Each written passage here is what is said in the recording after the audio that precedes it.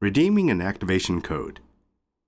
Activation codes allow publishers to easily distribute their licenses. The activation code is made up of 30 numeric characters in this format.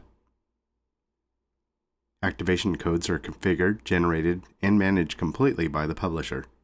All publishers have the tools to fully support you directly if you have any issues with the codes.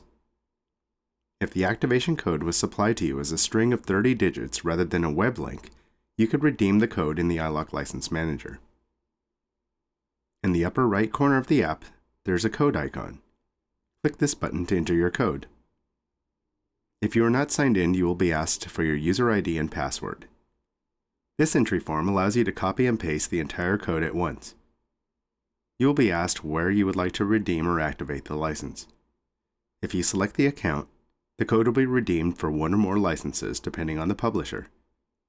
A license will show within your account and will be available until you decide to activate it to a location at your leisure.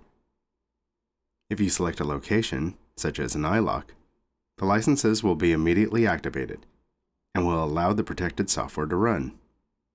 We will confirm that this is where we want it to go, and we have a successful activation.